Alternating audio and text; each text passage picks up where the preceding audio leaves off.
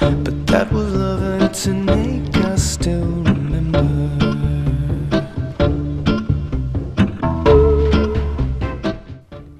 Gotye, aka Wally D. Backer, took home 3 Grammys on Sunday in LA in what has been a monster year for the Aussie artist.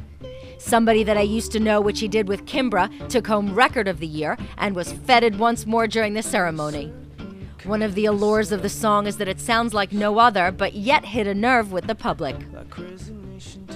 Gotye talked about where he's at with the next album and with finding unique instrumentation, and in the process revealed that Kimbra is once again in the mix. I haven't really been writing anything. I've been touring so much, I haven't started. I've been, just the last month, collecting some new interesting instruments, eBaying a lot, going to odd instrument shops and trying to find new acoustic and electronic instruments that hopefully will provide, I don't know, weird sounds and things that inspire me to write other tracks. I bought this one very huge space-age organ called a Yamaha EX42, which came out in 1970.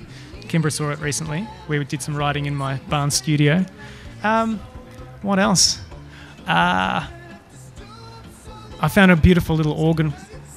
Yeah, music boxes. I was just in Delhi in India and found a couple of electronic tabla drum machines that are pretty sweet. So I'm looking forward to playing with those. Artisan News asked Gotye if there's any pressure to repeat the success of making Mirrors or Somebody That I Used to Know.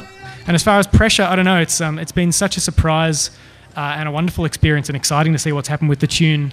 I don't think it would be a good idea to try and pin my hopes on repeating that commercial success or needing to somehow repeat some aspect of that type of music. So I'm probably more interested to do something that contrasts with the music I've made already. His other Grammy was for Making Mirrors, which took home Best Alternative Album. At press time, there was no timetable for the next Gotye album.